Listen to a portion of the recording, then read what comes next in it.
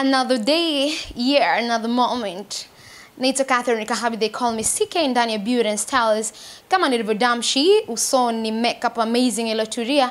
Si mwingine bali ni Daje Saluni ambao pia wanachua cha kufundisha urembo na wanapatikana hapa South Africa sana. Shukrani kwao na pia wamempendezesha Rachel Kizunguzungu, msanii wa Bongo Fleva ambaye tuko naye leo ndani ya Beauty and Styles. Lakini shukrani za kipekee ni kwa mabosi wetu, yes, wanaotupa jeuri hapa mjini ni Emina Products ambao siku ya leo tuko na bidhaa ya all purpose. Emina all purpose clean, kama ambavyo unaona suti yangu amazing leo imedamsh, yani imesafishwa na sabuni hii amazing. Yani tuone kidogo povu kama lote. Twende mtazamaji. Kwa jinsi ambavyo suti yangu kari amazing inavong'ara mtazamaji, yani imeng'arishwa na mambo ya all purpose, yani hii sabuni kutoka Emina. Yani ina clean kweli kweli kama ambavyo unaona nimedamshi hivi.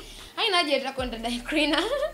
Well, ni ndani ya Beauty and Styles kama nilivyokuambia, leo tuko na Rachel Kizunguzungu, mwenye kizunguzungu chake, na kubwa kuliko leo tutazungumzia kuhusiana na mvuto wa macho ama jicho.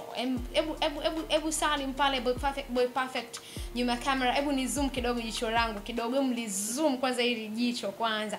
Yani leo tutazungumzia urembo wa jicho. Jicho likitengenezwa vizuri lina mvuto gani kwa mwanamke? Katika vitu vingi tu jamani, sio katika hayo mambo ambayo unataka kuwaza wewe. Rachel, karibu sana ndani ya Beauty and Styles ndani ya Global TV. Asante sana. Ebu tukaribishe basi na wimbo wetu wa Kizunguzungu, maana ndio ulikutoa vizuri sana enzi hizo, una kiki, unaanza kuingia kwenye game. Ama kweli kizunguzungu kinanichanganya mpaka kinanipa wazimu, shikwaza kunywa sumu sababu ya huyu brother man. Ama kweli ndio unazungusha na kichwa. Lazima uhenge kidogo. Rachel, karibu sana. Na kipindi hiki tunapewa jeuri na Emina Products ambao ni watengenezaji mabingwa gwiji ukitengeneza product mbalimbali za usafi za hospitalini, za majumbani na kadhalika. So leo tuko na all purpose screen ambao yes ni konki kwenye masuala ya kung'arisha nguo. Rachel, tukichana na hiyo, hebu tuambie leo tunazungumzia kuhusu urembo wa jicho. Watazamaji wanataka kujua jicho lina umuhimu gani, jicho la mwanamke likitengenezwa vizuri. Okay, kwanza tukianza na hilo jicho, sababu mwisho wa siku jicho ndio kila kitu. Yani huwezi kutoka sehemu bila kuwa na jicho lako wewe mwenyewe kwanza. Ukianza na wewe mwenyewe, lazima ujiangalie na kujiangalia huko, lazima jicho lako liwe safi, liwe zuri. Shoga yangu uongo. Maana huwezi kuwa yani bado umevaa vizuri afu usoni uko vibaya, yani hata uweze kuonekana poa. Kwa hiyo lakini jicho lina umuhimu wake. Sasa macho yanapishana kwa sababu hata wadada tuna namna ambavyo tunakuwa tunafundishwa jinsi ya kuweka macho.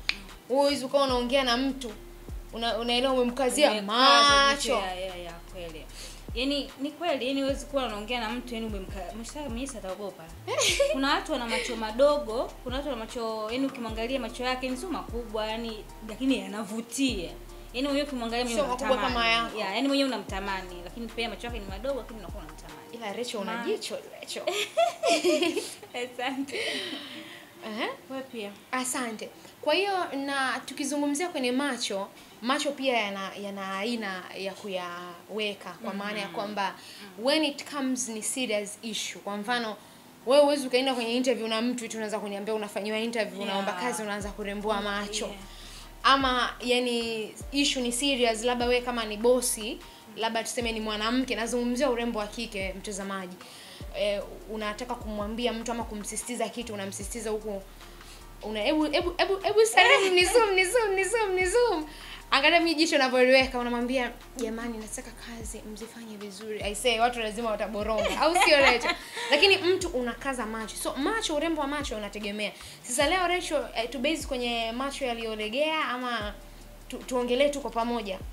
Tuongee tu kwa pamoja sababu tunachozungumza hapa ni uzuri wa jicho, sijui wa macho, si ndio? Yani tunazungumzia macho, kwamba ni macho. Yani kwa tukienda kwenye macho, kila mtu ana jicho lake. Kila mtu ana aina ya jicho lake. Wewe macho yako aina gani? Mduara? Mimi sijui yako, jibu yatizame. Na mimi yako ngome mnitizame nione. Yako mashallah. Mazuri. Tunapozungumzia macho, mimi kama mimi kwa upande wangu nazingatia jicho langu, napenda jicho langu, napenda macho yangu. Napenda jinsi yani sura nzima ya kwangu ilivyo. yani naweza ngasema hivyo. Cha pili, macho ndio kila kitu. Yaani unaweza kuongea na mtu hata usiongee maneno mengi. Ukimtizama tu vizuri, yani kutumia jicho lako. Yaani kama ni kazi unaomba utapewa, kama ni pesa pia unaomba utapewa. Mimi kiukweli napewaga pesa sana kutokana na jicho langu. Naga tu hapo siongeagi sana. Unafanyaje? Jibu na mimi nifundishe jamani. Huwezi kuongea sana. Yaani unamwangalia tu mtu yani huruma si huruma, yani unakuwa uko katikati yani ujielewi. Yaani kwamba unakuwa unarembua so unamrembulia mpaka mwenyewe anashtuka. Yaani kuna design tu mwenyewe ukimwangalia mtu mwenyewe hata kama atapata toto. Okay. Na tukiachana na hiyo topic ya urembo kuhusiana na jicho na jinsi ambavyo jicho linaweza likamwattract mtu na kila kitu. Hebu turudi kidogo kwenye game. Huu ni mwaka 2019. Na kwa upande wako wewe umejipangaje labda safari kuja na kasi zaidi sana kwa sababu inaaminika kwamba kibao ambacho kilikujaga kwa kasi sana ni Kizunguzungu. Baada ya hapo vibao vyote vinafanya vizuri lakini sio sana kama Kizunguzungu. Huu mwaka 2019 tutegemee nini? Nikirudi nyuma kwenye upande wa nyimbo zangu, mimi sijakutoa nyimbo ikawa mbaya. Cha kwanza nimeanza kwenye Kizunguzungu, umekuja Upepo, nashukuru umerudi, tour na zingine ambazo zimepita. Lakini kwa mwaka huu maki nishazoea kusema kwamba natoa nyimbo story, lakini kwa sasa hivi imekuwa tofauti kidogo. Tayari nishafanya kazi zangu kama video, tayari nishafanya na baadhi ya nyimbo tayari nishafanya. Kilichobakia tu ni kwa ajili tu kuweka masani na kuanza kupakua tuanze kula chakula. Okay. Na ulishawahi kufikiria collab pamoja na pacha wako, maana Raisi ni kama yani mnafanana, you look like her, yani mnafanana. Ulishawahi kufikiria labda mtengeneze collab wewe na Raisi, pengine muweze kutoa, kwa sababu mnaendana sura, mnaendana macho yalivyo mazuri kama hivyo. Uone kama inaweza kaleta ladha fulani hivi tofauti na pengine watu wakaipokea mashabiki zenu kwa pamoja. Kuhusiana na collab tayari tushafanya nyimbo kama mbili nadhani. Na mkazitoa? Bado sijatoka. Au mkafanya sina ndo maana hazijulikani? Bado sijatoka. Yes. Pia Emina mambo yake bado amesafiri nini. Kwa hiyo na ni mwaka gani mlifanya?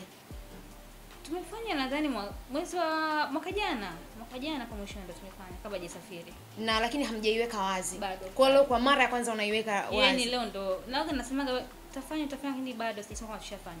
Lakini tumeshafanya nyimbo mbili ziko studio. Kwa hiyo watu wakae tayari. Okay.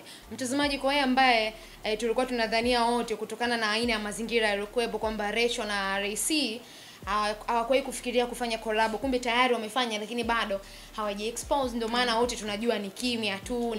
Kwa hiyo tutegemee kitu kizuri kabisa kutoka kwao.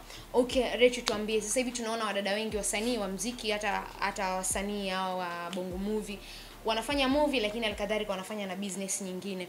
Na wewe kwa upande wako mbali na music unafanya kazi gani? Kama vipi kama una cha kufanya tukuweke kwenye familia ya Emina?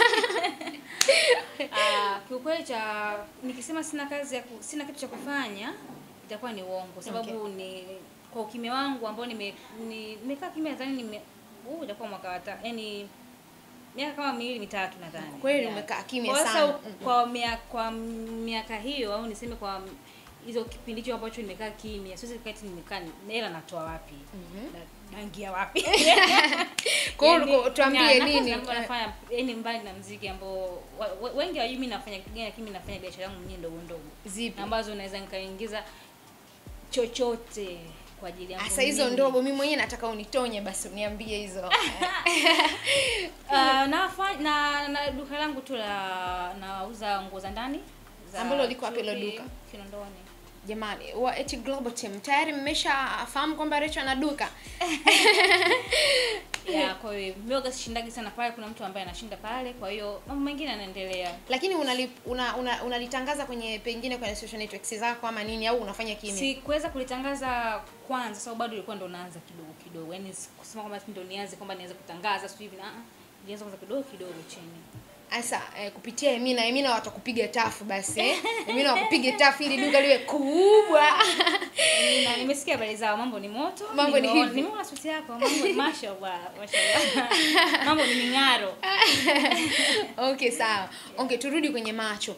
Kuna wale ambao wanatumia macho vizuri, na umesema kwamba macho yako unayatumia vizuri mpaka yanakupa faida. Sasa sijui ni kwa njia gani hizo utuambie, lakini kwa undani kidogo.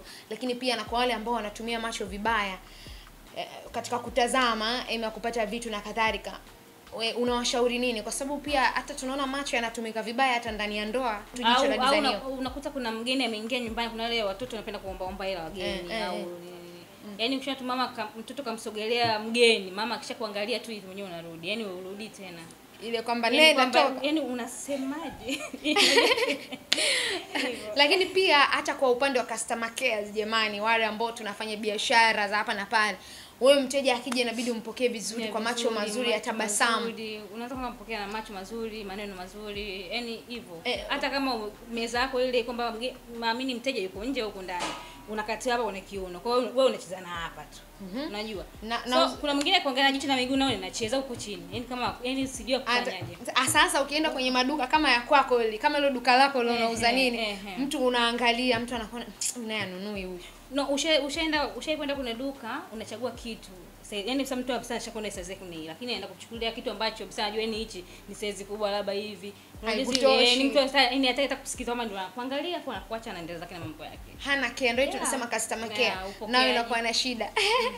Okay. Mtazamaji, tuende break kisha tutarudi ili tuweze kujua nini ambacho Rachel katuandalia kwa siku ya leo, kwa maana ya nikimaanisha mambo ya burudani yake ama burudani ya muziki. Kumbuka tuko na Emina Products ambao ni wauzaji na watengenezaji wa bidhaa mbalimbali za usafi wa majumbani, hospitalini, maofisini na kadhalika. Nimeamua kuwa mama bora kwa kutumia Emina All Purpose Cleaner, matokeo mazuri ya usafi. Emina, usafi ni afya. Rachel, tumerudi tena. Okay, tuambie nini ambacho umewaandalia mashabiki zako ndani ya mwaka. Yaani sasa hivi ndio uambie kabisa ile serious. Okay. Kwa macho sasa ya userious. Yale macho yetu. Sasa usinangeza nitashindwa kuyaweka macho yetu. Basi jamani nafumba macho. Okay, kwanza niseme tu asanteni sana. Pili naweza nikaongea kitu ambacho kiujumla napenda Watanzania waweze kushirikiana na mimi au kunipokea kwa mwaka huu ambao umeanza sasa hivi. Najua sasa hivi tuko kwenye mwezi wa 4 sasa nadhani. Nadhani kuna zawadi nyingi sana kutoka kwangu kama nyimbo, kuna collab nyingi na collab na wasanii wakubwa pia wengi tu. Kwa hiyo cha kusema tu zaidi ni kwamba nahitaji support yenu. Kwanza hapo ndio kuanza kutoa nyimbo zangu, kazi zangu mpya, naomba mnipokee na tuwe pamoja. Okay. Rachel, nayo macho yako sawa. Mimi nina zawadi yako. Okay, baada ya kuzungumza hivyo, nataka nikupe zawadi. Okay, thank you. Yes, mimi naita Catherine. Najua unafahamu mapenzi. Lakini they call me Miss Emina. Kwanza leo. So kwanza leo. Wewe ndio unaona kwanza leo. So kwa niaba ya Emina, nataka nikupe zawadi. So tusimame nikupatie zawadi. Okay. So hii ni Emina All Purpose yani clean. Ni sabuni kwa ajili ya kufuria nguo. Ni tone kidogo prof kama lote. Okay. Unaona inangarisha nguo za rangi, nguo nyeupe na kadhalika. Okay. So hii ni lita 5 lakini zipo lita 2, lita 1 mpaka lita 3 mpaka yani size kama hii hapa. Okay. Yeah, so nakupa hii pamoja na hizi za hand washing. Sasa nitazibeba zote. Okay. Unasikiaje harufu? Wow, mashallah. Napenda. Harufu ni nzuri kabisa. Sana. Okay, fine. Asante sana familia ya Emina, asanteni sana kwa kuweza kutujali au kunijali pia Rachel Kizunguzungu. Kwa marafiki zangu wote, majirani zangu, wapenzi wangu, kaka zangu na dada zangu wote naomba mtumie. Hapa Emina All Purpose ni nzuri sana, ina harufu nzuri sana ambayo haimboi mtu. Please don't forget. Emina, usafi ni afya. Mama ni zaidi ya kuitwa mama. Mama bora ni yule anayefanya maamuzi sahihi kwa ajili ya usalama na afya ya familia yake. Nimeamua kuwa mama bora kwa kutumia Emina All Purpose Cleaner, matokeo mazuri ya usafi. Emina, usafi ni afya. Hivi ndivyo maisha hunoga unapokuwa na kinywaji cha Jambo. Sherekea patela kijanja popote ulipo ukiwa umeshika mkononi kinywaji cha Jambo. Tuburudike na maji ya Jambo kukata kiu yako.